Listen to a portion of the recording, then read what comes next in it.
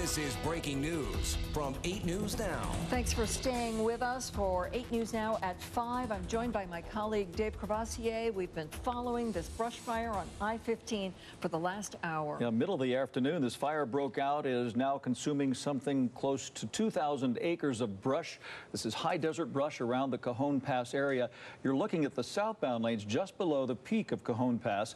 These trucks and cars are stopped in the road. Many of them are catching fire, and boy, it is really a mess there. We've seen 3 distinct areas where car fires were affecting as many as a dozen cars. The black smoke that you see right now, one of those is a large semi-truck. They've dumped water on it, but and the flames have come down somewhat. We've had a number of questions about how this fire got started. We're not sure of the genesis of this fire just yet, but we know it has really made a mess of the interstate. We've seen trucks, semis, even boats pulled on trailers and cars consumed by the flames coming up from the scrub brush below the interstate. There have been some attempts to put out the flames, not only by helicopters with buckets, but with some firefighters on the ground, on the road, trying to put out the flames. I'm not sure how effective it's been. I'm not sure where they're actually finding access to water there. It is a difficult place to get close to if you're not on the interstate, and the interstate is basically a parking lot right now. The firefighters did have a vehicle. I'm assuming it was a tanker, and that they also may have had packs with water. I don't know exactly what they were able to bring in, but that was where they got. Now we're watching the orange retardant from one of those 4 super tankers. Right.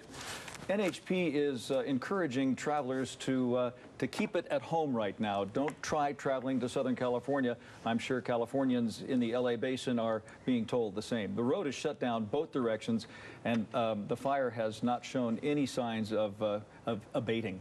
If you're just joining us, this is a fire which started at 2:30 in Cajon Pass, surrounding the area of I-15 just north of State Route 138, California State Route 138. And there are cars on fire, and this has spread to 2,000 acres over 2.5 hours. We have crews heading out that way. We have Patrick Walker standing by here in the studio, who has covered a number of these fires in the Southern California area. Patrick, we've seen fires at Cajon Pass before, but this takes the cake. Yeah, this is very interesting, partly because of all of the traffic you've seen on the road that's stuck. As we stay with this picture here that I'm kind of looking at, this is that DC-10 very large air tanker. There are 3 of these in the United States.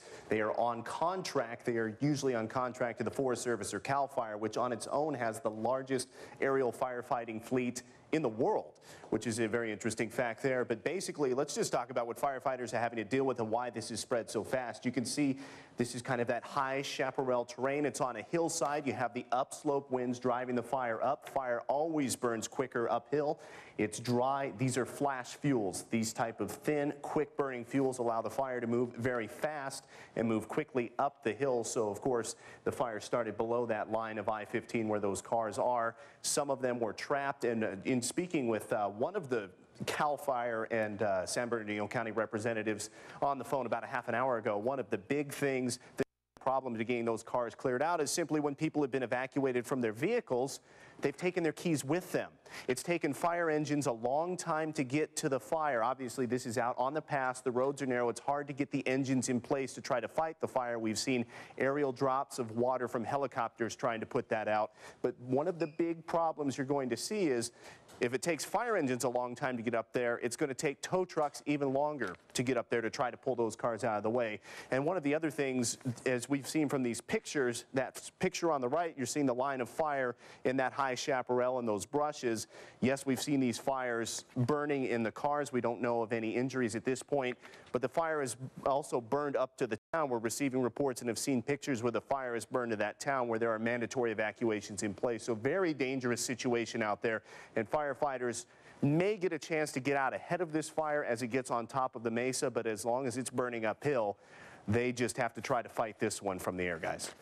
Did you get any word from some of your sources on whether they have gotten all their resources in there yet? They were being hampered by various things. Yeah, there are a number of problems when you talk about the aerial fleet getting in. There were reports of drones that were flying around by amateur hobbyists out there flying the drones trying to get pictures. That has been a problem several times this summer, but CAL FIRE, we understand, sending 4 helicopters and 4 fixed-wing tankers in there, the very large aircraft DC-10, that big tanker. That also likely came possibly from as far away as Sacramento or San Diego, or it could have come from another state based on the time now, an hour and a half, 2.5 hours into this fire. So those resources get ordered sometimes from other states, so they're just trying to get the engines and strike teams. Remember, you're trying to put out a fire near the road and help the folks that are on the roadway, but you're trying to save the homes. So structure engines, strike teams from neighboring fire departments in neighboring cities are coming right now as part of how these fires are managed in California. So you're going to be seeing hundreds of firefighters rolling into the area as the evening progresses and as the sun goes down. But for now, they're just trying to get everybody into place. The quote I can say from one of my sources is a lot of people are on order at this time. Very difficult proposition for the firefighters. Thank you, Patrick, for your perspective on all that. We have waiting for us now on the phone. Some of you may recognize this name, Cedric Crear, who is a former Las Vegas planning commissioner. Cedric, can you hear us? I can hear you. How are you guys doing? I'm great. Thanks for calling in. Can you tell us where you are? We are right now at the top of the Cajon Pass as you leave Victorville. We were at the bottom of the Cajon Pass, which was ground zero where that fire first started. So you managed to get, you're northbound I-15, and you managed to get past the smoke? No, we are not past the smoke. We're on the top of the Cajon Pass. The smoke is on the bottom. As you're coming around the curve, as you're coming around the turn, going towards the 10, and it was just a surreal scene. It was literally, we were there right at ground zero and saw when the fire first started. Firefighters showed up. They initially took an evaluation of the scene. Cars were still going through, and then they finally stopped cars from moving, and that's when the fire just spread. I mean, it spread faster than you could possibly imagine. It jumped across the highway. It literally sparked. We saw it spark. Within 5 minutes, it was up the side of the mountain and going over the hill again. It was really just surreal. It's out of a movie scene. You couldn't script something like this. Cedric, are you, your car is stopped right now, correct? Yeah, we actually have 2 cars because I was taking my daughter's soccer team down to San Diego for a soccer tournament on the Heat team, and I'm driving the team van, and my wife is in a car which was stopped. We managed to get the van out. The van is on top of the hill, which is good. We saw a couple of elderly people, one from Reno, actually, just by happenstance, and we brought her up. We saw a pregnant lady who was carrying her baby, and also another child and her mother. We asked them if they wanted to ride. We got them up. They're safe. They're in the air-conditioned van now, but my wife's car is still stuck down at ground zero. So potentially it could be covered with tartan, or it could be on fire. I don't know. Maybe Wow. you can tell me. Have the authorities told you when you might be moving again? No, they have not. Actually, they're still trying to move people out. There are still some people down, and they're trying to get all the big rigs out because it was just gridlock. So are they they're trying to get the cars out, try to get the big rigs out, so that they can get still the emergency crew in, and they can try to clear up the road. So we don't know. We're either going to be, they're going to probably clear it up maybe, but the fire is somewhat contained. Clear it up, and we're going to go through, or we're going to have turning back around. I don't know yet. So no one's told you to evacuate your car or leave your vehicle. You're hoping for clearance ahead so that you might move off. Well, potentially, but they did ask us to move up, and so we are up. I was able to get back into the van. We left the van initially, but we all grabbed as much stuff as we could and started running out the van like everybody else. So the van was probably sitting idle about an hour and a half, and after that, I made my way back down to see if I saw cars coming back up, made my way back down, found the van, was able to maneuver through the emergency lane, through some other trucks to get it back up to where we are now. All right.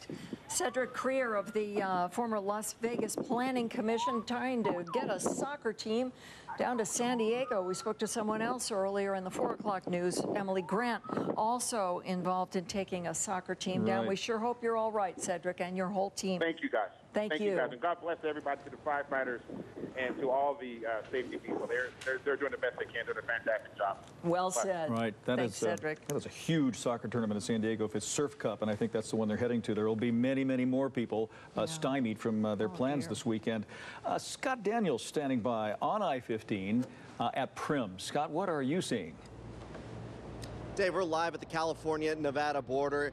Traffic is moving fine, especially from Nevada. Take a look at I-15 right now. Traffic moving smoothly in each direction. The only complication we found was there was heavy winds as you're heading in from Jean towards Prim, and that definitely cannot help the firefighters' case about 2 hours south towards Victorville at the Cajon Pass. As reporter Patrick Walker stated, the fire department is attacking the blaze from the sky because it's hard and its narrow roads are hard to attack it from the ground, which means vehicles, regular tourists going to Los Angeles for the weekend, those cars definitely cannot make it through about 2 hours south of here. So you might want to change your plans or at least delay them until tomorrow. This is figured out in Victorville at the Cajon Pass. We're going to make our way that direction. Right now, we are, again, live at the California-Nevada border where traffic is moving smoothly. But again, we are expecting many delays as the traffic is at a standstill about 2 hours from here at Victorville. Back to you, Dave. Thank you. Scott Daniels reporting from Prim, where traffic is expected to get bad, but right now it is flowing. And still looking at this one bad hot spot along the southbound I-15 just below the peak of the Cajon Pass, where a number of cars, trucks, semis, SUVs, trailer being pulled by a car with a boat on the back, all destroyed. Those cars abandoned.